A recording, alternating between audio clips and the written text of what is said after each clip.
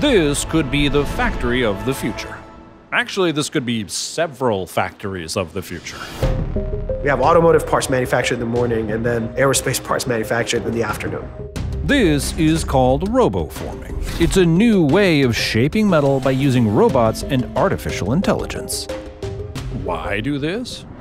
We're still manufacturing things the same way we were making them 100 years ago. To make the next leap and keep up with the digital world, we need to accelerate the physical world, and that requires for manufacturing to go to the next level.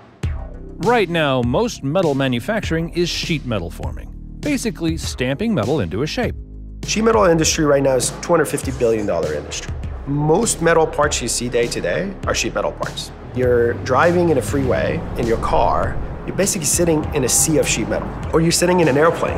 It's basically a sheet metal aluminum can. Even electronics, all sheet metal, sheet metal, sheet metal. Sheet metal forming is fast and cheap, but there's a downside. You have to build a factory to manufacture the parts, and most factories are very specifically built for the design you're trying to manufacture. It's not easily changed, it's very expensive. The uniformity of our world is an artifact of the assembly line and the way we manufacture things. But this technology could create a world where custom manufacturing could be just as affordable and efficient. I'm working on a product that allows you to design a new car and start manufacturing it today if you want. Our scanning technology allows us to look at the part and form those without the need for stamping, the same agile way that craftsmen did it. This is some serious metal. Actually, it's heavy metal. No, I mean it's really heavy. It's a 1/4 inch thick steel plate. Stick around to meet the robots that will build the future. This is Hard Reset, a series about rebuilding our world from scratch. We came to Chatsworth, which sounds like a fancy butler, but is in fact a city in the greater Los Angeles area. Why here? Because that's where Machina Labs is, a company that is trying to change the way we make things. This is Ed. He founded Machina Labs because basically he wanted a robot blacksmith. I mean, who doesn't? Manufacturing used to be arts and crafts. So back in the day, they used to bump form, and bump forming is a process where a craftsman sits behind an automated hammer and is slowly deforming a sheet of metal into a shape. Kind of almost conquering physics, right? They can incrementally deform with limited tool set that they have, a bunch of hammers, maybe a few handheld tools, but how can they use the set of tools that they have in a creative way to get to a final part? So what we are trying to do now is that can we do what those craftsmen did back then, but using robotics and our system, and form those without the need for stamping, a same agile way that craftsmen did it in the past. Yeah, so can you tell Cell 1 folks when they open the clamps, they don't drop it? That's okay. This pause gives us a moment to appreciate Ed's magnificent beard. It's just a masterpiece of beardsmanship. Yeah, anyway, let's move on. All right. I come from the additive world. I was in charge of a team that was building a very large envelope metal 3D printer for aerospace applications. Ed is being modest. He was helping build a rocket for a little startup called SpaceX. So when I was at SpaceX, we had this very large, complicated problem. We were building large tanks. Think of a tank for a rocket that's 22 feet tall and 10 feet in diameter. And when we were working on Falcon, and Falcon 9 specifically, the diameter of Falcon 9 tank could never increase because there was so much tooling went into that shop floor that was specifically built for that diameter. So if you want to add more fuel to that vehicle, you had to just make it taller. But you could never make it larger in diameter. You couldn't make the rocket fatter. So even a company like SpaceX has this challenge in terms of like, once you lock into that design, you kind of have to stick with it. In order for us to build process, we had to take that concept of craftsmanship and see if we can scale it. And once you're looking at the details, it's actually very complicated. Because what happens in the mind of a craftsman or sheet shaper is pretty complicated. It has dexterity of the robot, so we needed robotics to replicate the dexterity of their hands. But then we also need to replicate what's happened in their mind. Instead of just stamping out a shape onto these metal sheets, these robots push on it to create whatever shape you want. Actually, one robot pushes and the other supports. The support part is super important, because if you just pushed from one side, you'd get a big, stretched out mess. Using two effectors allows you to control exactly how and where the metal bends. This is Michael. no beard. It's a bit of a dance between two very synchronized robot fingers that are slightly offset with each other, and they're kind of gently pinching and rolling metal and extruding it. And when we actually form parts on the cell, we're not just moving the metal out in space, we're actually thinning it out to achieve the angles that it needs to achieve to form a part. This beautifully orchestrated dance allows the robots to slowly nudge the metal into whatever shape you want. You might think this is pretty straightforward, but people have been trying to do this for a long time. Well, not quite that long. This method of sheet forming, people have started looking into it since the invention of CNC. Have been doing research in this area for the past, I would say, actively maybe past 20 years, but loosely the past 30, 40 years. A blacksmith doesn't just hammer on metal. They are constantly observing how each blow has changed the object and adjusting, changing the way they hold it or strike it next time. This is a feedback loop that requires tremendous skill, patience, and intelligence. And until recently, robots weren't really intelligent enough to both manipulate the metal and observe and adjust to how it has been manipulated. From a hardware standpoint, what we're doing has been possible for a long time, but from a software standpoint, it was very, very hard. So our access to GPUs, our access to neural network type models were incredibly helpful for us in sort of being the brain of the craftsman. And we will even touch material with our robots, sense what's happening, and then feed that back into models that can essentially do what a craftsman is doing, saying, okay, this alloy is feeling a little bit rigid today. We're gonna have to compensate in this direction. The robots here are constantly sensing and compensating for super complex forces, which has only been made possible by machine learning. In fact, the intelligence that makes this happen is the real star. These robots are actually just industry standard robots. What we do here uses a lot of off-the-shelf and commodity hardware. In fact, one of the really successful cell systems that we have in the building, I'm not going to point out which one, but we bought it on eBay actually, the robot. I was told you bought these on eBay. I didn't buy them on eBay. You didn't sound defensive at all when you answered that, by the way. Well, no, I mean, I could have. I didn't buy them. The person who's selling these also sells stuff on eBay. I think that's where probably the confusion came from. Someone was just selling one of these on eBay, and we were like, okay, let's save some money. Let's try it out. One of the joints has a bit of a lunk in it, and it's a little dangerous to use, but it works, right? The darker orange ones are really old. I think they started out roughly this color. But yeah, we didn't buy them on eBay. I got the sense that the guys from KUKA see what you're doing with their arms and that they feel like you guys are sort of well beyond recommended use parameters. These robots are not created for the intended use, but yes, definitely it's not an application where they're like, oh, you can use robots for sheet forming, Right. And I remember in the first early days when I started talking about that's what I'm going to use these robots for, they're like, not doable, don't do it. It doesn't make sense. So an off-the-shelf robot arm isn't quite everything you need to do this. You also need an end effector that is strong enough to survive the tremendous amount of pressure being put on the sheet metal. So you make all these in-house? Yes, all of these are made in-house. So to some extent, we're vertically integrated. Wow. They're, what allows them to basically iterate on designs really fast. The substrates, usually it's out of very hard material that doesn't deform under pressure. So think of carbide and tungsten. Wow, that's heavy. They're pretty heavy material. Wow, that is not light. One thing I would love for you to show me actually on the arm is sort of where does the standard KUKA arm end and your hardware begin? So you see in this robotic arm, anything after the orange is basically ours. Now, there are a little bit of modification we might put in terms of sensors that added to the rest of the robots to capture some of the things we need to capture. Obviously, we also manufacture the full frame. So everything on the frame, hydraulic clamps, the cooling, everything is also built by us and designed by us. The sensors on these arms make them sensitive to the amount of force they're exerting and where they are in space. They can even scan the geometry of the object they're shaping to make sure it's coming out correctly. I'm surprised at how gentle they seem. Although I know there's tremendous force being applied here, but it's sort of it's almost hypnotic to watch them. Yeah, I think right now we're applying 2,000 newtons on one of the sides. So 2,000 newtons around basically 500 pounds. And then on the other side, we have another 2,000, 1,500 newtons. A newton is equivalent to about 102 grams of weight in your hand in Earth's gravity, which is equivalent to about 6.58 fig newtons. So 2,000 newtons of force is about 13,161 fig newtons stacked on top of each other. I am hungry. When is lunch? Anyway, so now that these robots have the intelligence they need, what will they build? The world runs on heavy metal. Oh, sheet metal. It runs on sheet metal. Actually, heavy metal is a contaminant in groundwater. You don't want that.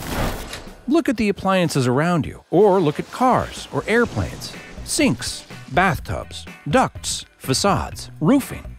We use it to make so much stuff. We've been doing it for a long time, and we're pretty good at it. Manufacturing technologies that are used widely, most of them haven't changed in the past, I would say 60, 70 years.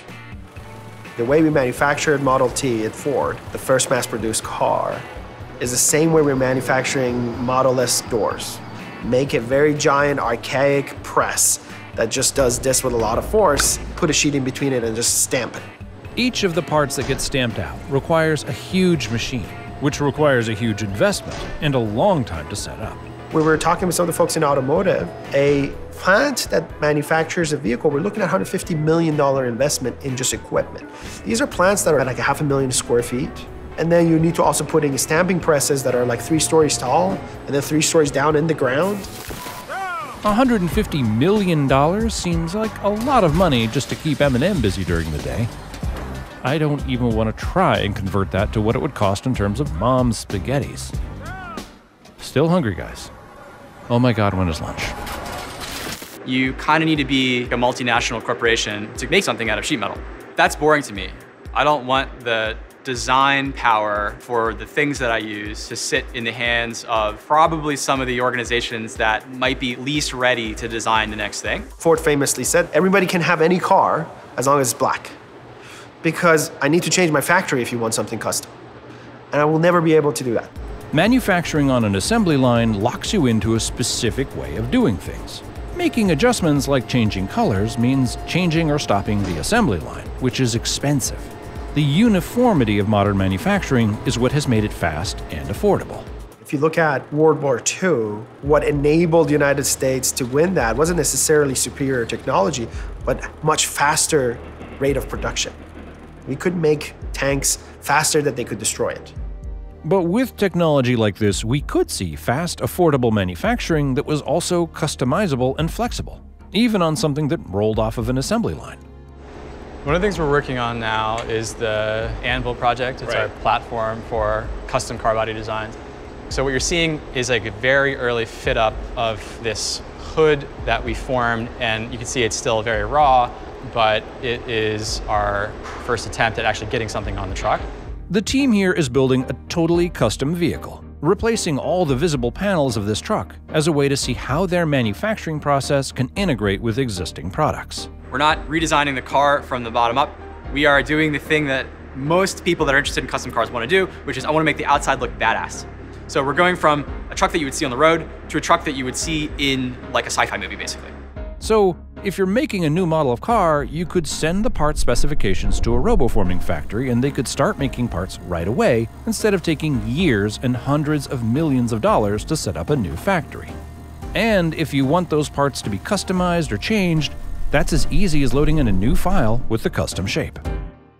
By using this type of robotic technology, we want the cost of this custom car to essentially approach the cost of a commercial car. This project is also a way for them to let the machines practice making parts like this. And I mean that literally. Because these manufacturing cells are powered by AI, they learn in a way that is similar to us. Trying, failing, and trying again. And once they've practiced it a few times, they begin to make it perfectly. Whenever I interview candidates to join our team who come from like traditional aerospace companies that are more research focused, they are appalled that we don't like simulate stuff before we do it. Custom parts have more uses than cool hot rods. This is also important for repairing things like exotic airplanes or equipment that they don't make parts for anymore. If I brought you in a part where I'm like, I need this aircraft wing, I can't get it made anywhere. Can you scan that and then kind of create a mesh that then can be duplicated? And what does that process look like? That's exactly one of the things we're doing for the customers right now. If sometimes there's a part that comes in that they don't even have a drawing for, we have to scan the part and rebuild the CAD. and it's part of our stack. You can scan it, it automatically generates the CAD, and we use that to basically pass it through our path planning software to figure out what kind of a path will generate that part. We lost a lot of these manufacturing technologies. We don't have those manufacturing plants. We went more toward bespoke planes that are very expensive. You have a $100 million fighter jet that it's very advanced. It can do a lot of things, but once it gets damaged, very hard to fix it. It would take years. So what we're working a lot of times with DoD is, can we bring this industrial capability back so that we can maintain, like we can fix a plane in 2 days, 3 days, as opposed to 4 years. At this stage, there are still limitations to roboforming. It's not as accurate as it needs to be for every job, but it's getting better all the time. It's also getting faster. Beyond just being quick to adapt to new forms, roboforming can also work with materials like titanium and other alloys that were never compatible with sheet metal forming before. That means it'll open up manufacturing capabilities we've just never had. I mean, if you ever wanted to drive above the speed of sound, you kind of need a titanium truck. Right. So, I mean, really, for science, I think it's a necessary step you guys need to I take. think so. I think we need to design some sort of demonstration of titanium and do something goofy with it. Yeah. I think it's only fair. Yeah, I agree. Yeah. Right now we work with a lot of big marquee customers, but ultimately I think what our team is excited about is what we call democratization of manufacturing. Get this in the hands of the people who couldn't make these parts possible without joining like somebody like a SpaceX or Hondas of the world. Can we enable those guys? Because those are the guys who are going to have the next generation of big ideas that we want to look into and hopefully make. Those tools are going to be very crucial and will change the landscape. So what will it mean when our factories are as capable and adaptable as a blacksmith? So picture a scenario where we rebuilt our manufacturing capabilities from scratch. That world would include a lot of different ways of making things. 3D printing, machining, injection molding, casting, you name it. But sheet metal forming will always be a massive part of that world. So how would it all work? I imagine a world where in the future, you as a designer, you can go onto a portal, upload your design, get guided through how you can manufacture it in the most efficient way, hit submit and say, okay, I want 20 of these in 20 days in Los Angeles, California, in the right facility that doesn't look like traditional factories. It more looks like data centers that has a bunch of these robotic systems that can be programmed to do multiple operations. I think that would be the ultimate vision where I think manufacturing needs to go. But manufacturing this way is about more than just speed and cost. It's also about proximity. Roboforming factories are smaller and more adaptable, and that could change where we build them. If you go to Midwest, there are areas where we had large manufacturing plants, manufacturing a certain type of the car. Once that car was obsolete, that whole economy around that whole town died. Because that factory could not easily be retooled. It was cheaper to just let it go and go start somewhere else from scratch. But once we move to this new paradigm where you can configure the factory to do different things, you can distribute it, one thing, it can be very closer to the consumers because it can be very adaptable. We're gonna have much more stable communities. They're gonna manufacture the things they need, very close to where they live, and they can constantly be adaptable to changes and needs in those communities. When it doesn't take hundreds of millions of dollars to set up manufacturing, smaller companies will be able to make products like cars or appliances. It will mean more ideas, more creativity, and more personality is infused into the world we live in. The reason I care about manufacturing is at the end of the day, manufacturing is still an art. It's a form of self-expression. You are conquering the physics of the world to create something that truly expresses what you want and what you are about. Yeah, I think they're removing the clamps for some of those frames. I want to make sure. All right, seems like they're gone. Yeah, so